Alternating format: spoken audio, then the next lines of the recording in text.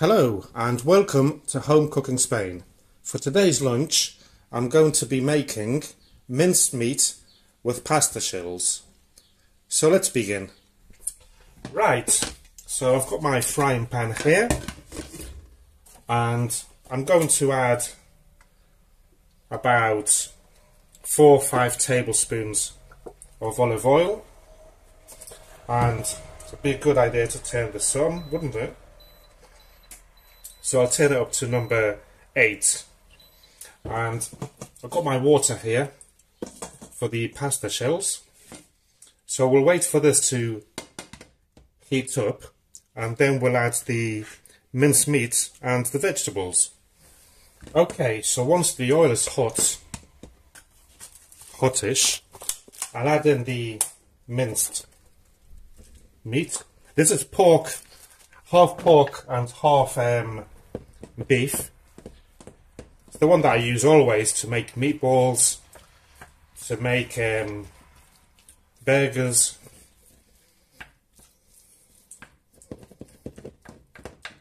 And what I'll also do is add the red pepper, onion, garlic and mushroom. They're just I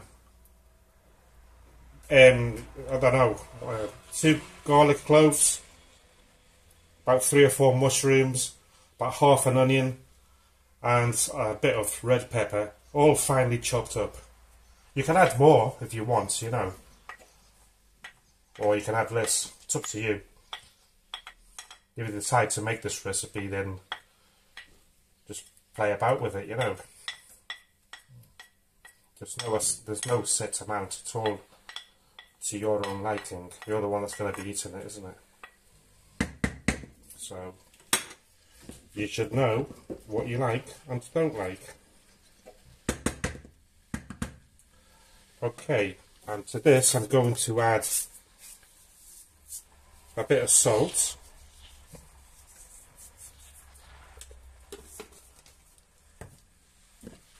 And we'll just fry this until it's until it's done, basically, until the meat is sort of changed colour and the vegetables are like soft, and then we'll add the rest. And obviously we'll give it a move about every now and then so it gets cooked on all sides. Smelling good already.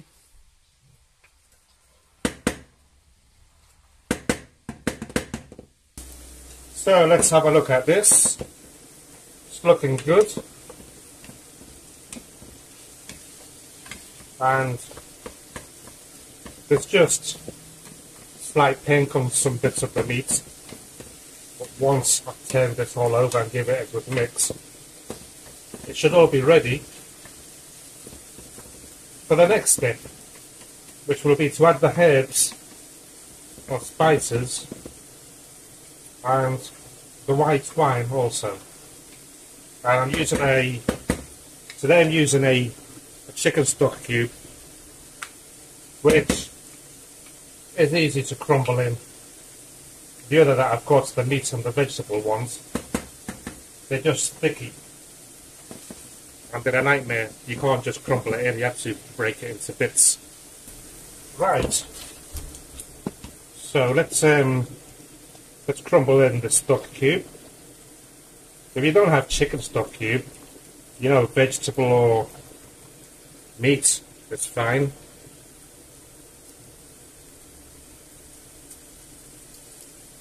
Well, there you go. So that's crumbled in. I'm going to sprinkle a bit of sweet paprika. No set amount.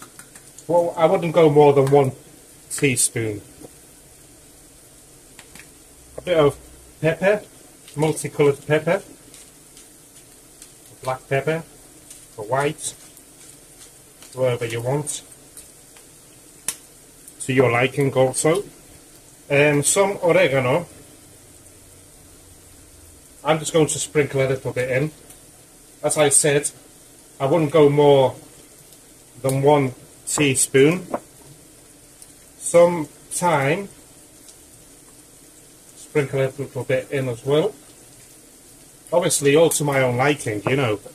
You can add more if you want. You can add the whole lot if you want. I wouldn't advise it though. And some rosemary. Right. And I'm going to add the glass of white wine. If you don't have white wine, don't worry. Just add a bit of water. A glass of water. Obviously I prefer to get it drunk, you know. Look at that, lovely. So I'll give it all a nice mix and just leave it here. Still on the same temperature, it's number 8 today.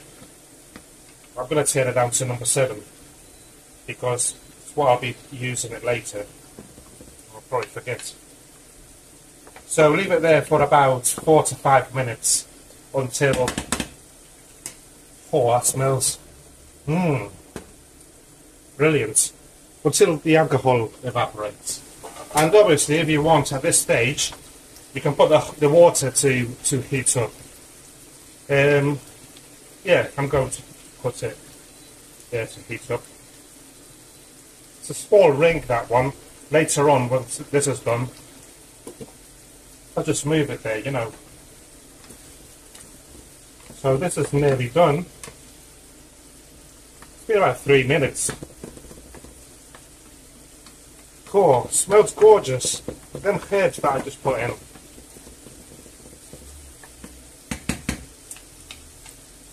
Right. I'm going to add now the fried tomato sauce. I haven't got my own. I'll leave a link below in the description of how I make my own sauce and put it into jars and that. The thing is, I haven't had much time to do it, so that's why I'm using one of these cartons. Let's put some water in this and give it a shake. Let's shake it all about a bit. Too much in there to go to waste, isn't there? And this, as it's boiling, I'm going to turn it down to number 5. I'm getting out of breath here.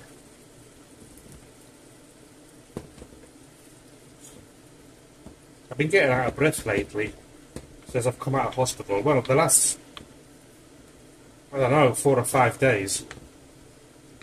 I never used to get out of breath when I used to smoke.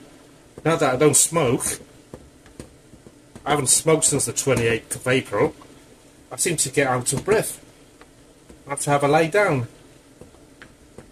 I'm going to the doctor tomorrow. Let's see what he says, or she.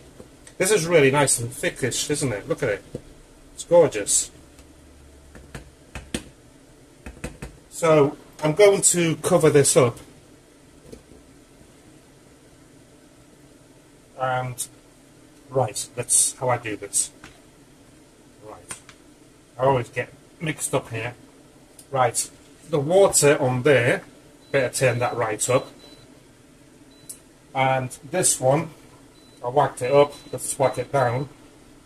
I'm going to put it to number 5. And we'll wait for the water to boil, and then we'll add the pasta shells. They call them tiburon here. No idea why, because they should be called, if they're shells, they shouldn't be called shark, should they? So, well, I don't know. Let's wait for this to boil. Well, this tomato sauce is boiling a bit too quick for my liking. So I'm just going to turn it down, right down to number 1, just so that it maintains the heat, but doesn't bubble away, you know, because the sauce is in a perfect state right now. Take this out.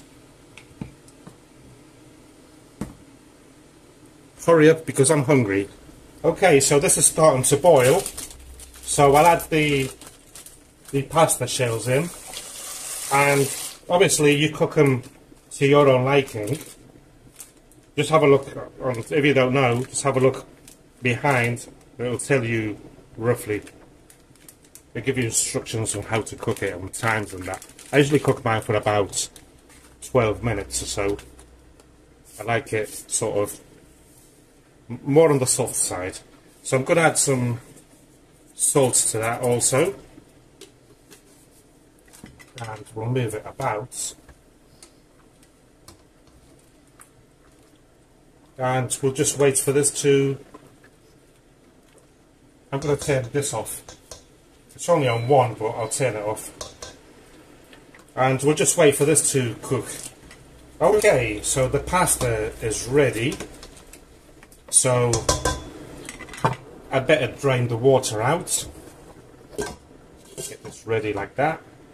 Like that. I'll turn the stove off and the extractor fan off, and you know, all the noise.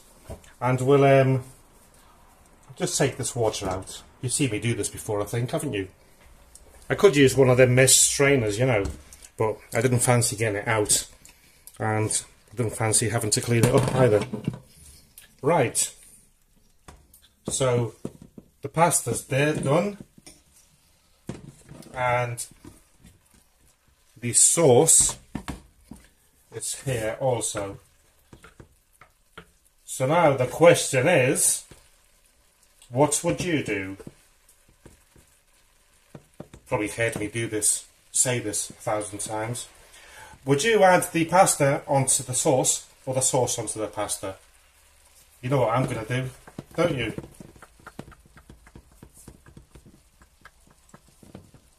That's right. Sauce onto the pasta. For me, that is the correct way to do it.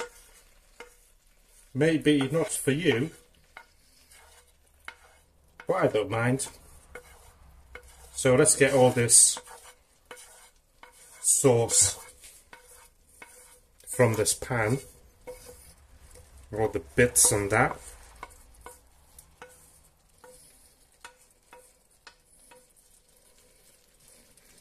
And let's put that there. And this will give it a nice mix about, you know.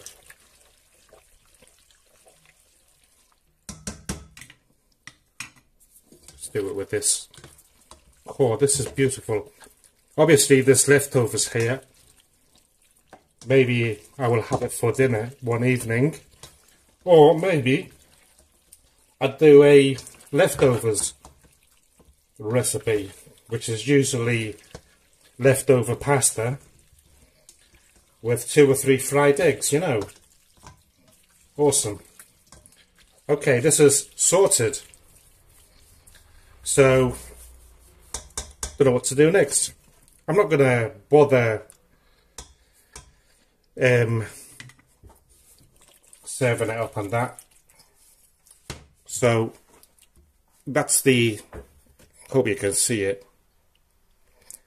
That's today's recipe done. That's today's lunch. So thank you very much for watching, and see you soon. Cheers.